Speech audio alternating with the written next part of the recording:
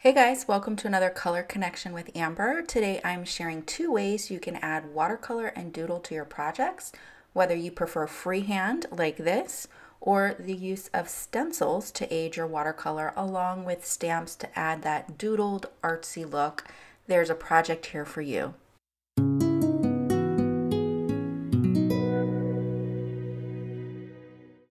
The lovely Ashley Cornell is hosting the July 2020 Altenew Inspiration Challenge. Here's her photo and color scheme that we have for this month. It's so beautiful, and I'm so excited to share these projects with you. So to start off with, I'm going to mix some colors. Now, I've sped up a lot of the color mixing because it took me quite a bit of time. If you guys follow me, then you know that for the most part, I use the colors straight out of the Altenew Artist Watercolor 24 pan set, and that's because I really love vibrant colors. But what I wanted to doodle today was a eucalyptus sprig, the silver dollar type, which are very light in color, almost like a super light teal. It really went along well with Ashley's color scheme. So I've started off with a piece of watercolor paper here, and I just dropped in a simple teardrop shape and then dropped in some of this muted kind of greenish teal color that I have going on here. And you can actually see the colors that I mixed over there separating a little bit, which is perfect for the eucalyptus leaves. So I'm going to be adding, you can see that over on my phone, I have an inspiration photo. I just Googled silver dollar eucalyptus sprig and just picked one that I thought had a good shape and might fit on a card front, wasn't too busy. And I'm not completely copying it. What I'm doing is I'm spreading out my leaves because I don't want any of them to overlap until they're dry. So once the leaves are dry, then you can go back in and add another leaf on top of it, which adds a really cool look because the watercolors are transparent.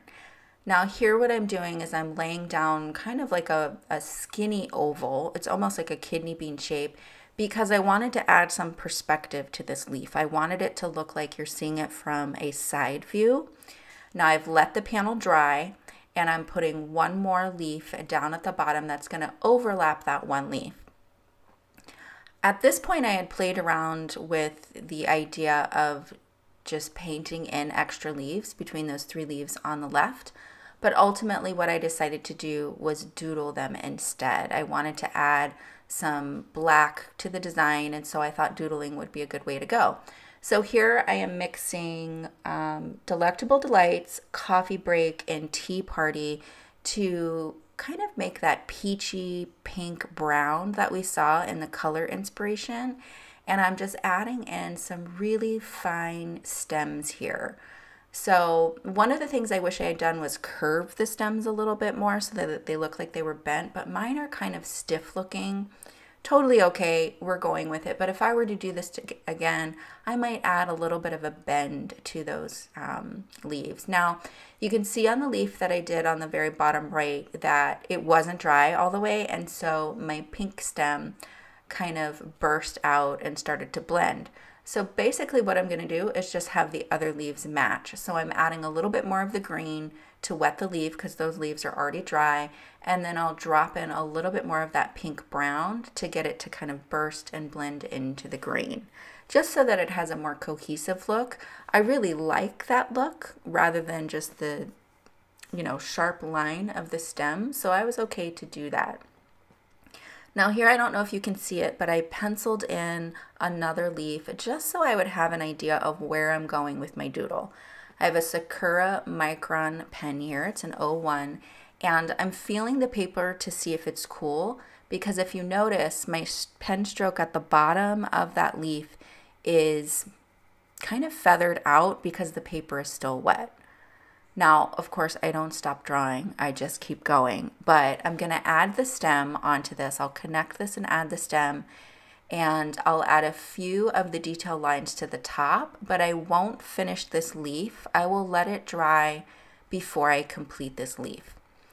So this is about as far as my plan went, so you'll see me pause intermittently to kind of figure out an idea of where I want to go. If you look to the left of where I'm drawing right now, you can actually see the stem that I drew in with a pencil to start with. totally didn't go with that. Went with something different, kind of moved everything over just a little bit. I think my leaf was a little more curved than what I had originally drawn. And so here I'm just going to add in some details. Now I have such a light touch with my pen that it's not a complete stroke. It's kind of skipping over the paper and leaving some empty spots, which adds more of an artistic feel to it. So I'm like literally, I'm just grazing it over the surface.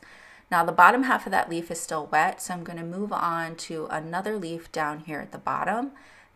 For the rest of these leaves, I don't have them drawn in. I'm just going to freestyle it and see how things go. So here, this is another kind of like side glance to this leaf. Then I'll just add in some lines, and I kind of add some towards the bottom, then I add some going up towards the top, and then I meet in the middle with my strokes. For me, it's just a little bit easier that way. And if you can overlap some of your strokes, I'll try and point that out when I do it, you're going to get a deeper, darker line. So see how I'm starting at the same place right there, and it creates that dark shadow of a line. It's nice to do that and start at the one insertion point in some of the areas so that you get almost a wrinkle effect to your leaf. If you are interested in this type of artwork and you're maybe new to this series, I'm a certified ZENTANGLE teacher, and on Altenew Academy, I have a class called ZENTANGLE for CARDMAKERS, where there's more of this. I incorporate ZENTANGLE patterns into stamp designs. So if you're interested in that, and if I'm able to, I'll link it in the top right corner. If I can't link it in the top right corner, then I'll add it in the description down below so that you can check that out. So this is my third and final leaf here. I only added 3 to this design. And here I'll show you again how to create that wrinkle. So see how I'm starting from the same insertion point, and that creates that dark area of ink where the ink overlaps. The rest of my design in the stems are looking a little bit bare, so I just added touches of ink to those. Again, I kind of skipped over the surface. They're not complete lines. This technique is called ink and wash when you have watercolor and you add ink design to it, or vice versa. I think it's a really beautiful look. So now we're going to add our sentiments. So this panel has completely dried, and I have the statement flowers here. This is one of my favorite sets, so it's usually front and center in my crafty organization. So I'm stamping Hello Dearest Friend in Obsidian pigment ink, and this is a textured watercolor paper, so you will need to stamp it more than once in order to get into those nooks and crannies. Even with the Obsidian ink, that's just normal when you have a heavily textured paper. And I decided that I should add some splatter just to give the background a little something extra. I'm going to use that pinkish brown that we used from our Inspiration color palette, and we'll just splatter that on with a small brush. And here's the finished card. I added a few satin gold sequins, and I really love how this turned out, you guys. I love how the pink blended with the green and blue, and how the green and blue kind of separated not only on my palette over to the left, but also on the leaves. You can see that separation of the blue and the green, and I think it's so perfect for eucalyptus. So now, if you're not comfortable with freestyle yet, let's do a little stencil assisted watercolor here. So this is the brand new Cloud Scene Stencil, which I think is awesome, you guys. Now, I'm actually not using it for clouds per se. This almost ends up looking like a bit of a marbled background, although I guess you could say it's clouds. They're green and pink, so that's a little unusual, but you know, if you follow me, you know, I don't kind of stick with the sky is blue and flowers can't be green, so I like to go outside of the box with our colors. So I put down the darkest pigment right at the edge of the stencil, and I don't have any adhesive on the stencil. I'm going to use the most pigmented down right at the edge of the stencil, and then I'm going to blend that out with a damp brush. So there really isn't any more pigment left on my brush. I kind of rinse it off, and then I'm bringing that up to the bottom edge of the stenciled area above it. Now I love this green. Again, you can see a little bit of the pink, a little bit of the blue, a little bit of the green, but I felt like this needed definitely another color to break it up. So of course we're going to bring in our pink. Now my pink is a little more watered down at this point, so I'm just gonna grab some of that color that's above it to deepen it up a little bit, especially down at the bottom. And one thing I should note is once I take the stencil away, I'm careful to pick it straight up so I don't drag it across the bottom, but I did do that a few times and just wiped it off with, wiped off the stray pigments from the paper with a paper towel.